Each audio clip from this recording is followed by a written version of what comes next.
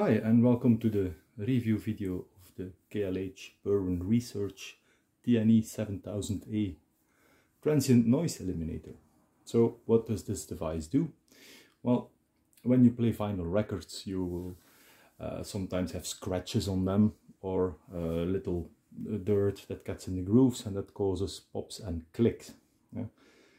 And this device actually removes those from the audio stream. So how does it do that? Well, the electronics inside, they check for high transients.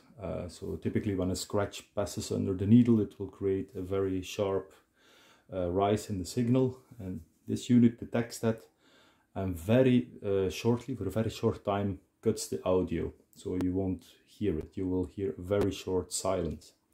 But this passes so quickly that it is almost inaudible to the human ear. The controls consists of a sensitivity pop meter, a threshold pop meter, a defeat button, and a tape loop button. Yeah.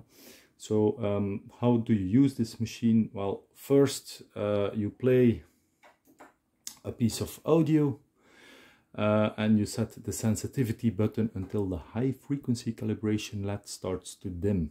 Yeah. So you keep rotating it up and down, and at one moment you will see this is the transient point. So you leave the sensitivity button set at this setting. The second button is the threshold button, and as you will see already, the unit is eliminating transient noise or pops and ticks. Yeah. With this button we can actually set how much we want this to happen. So if we turn the button counterclockwise, it will eliminate less noise. If we turn it clockwise, it will eliminate more.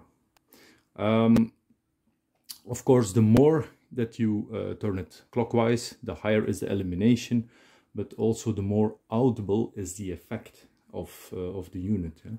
So you want to have that usually not higher than the mid position.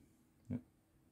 If you don't want the unit in operation, you press the defeat button, then the audio stream is passed to the unit without any processing.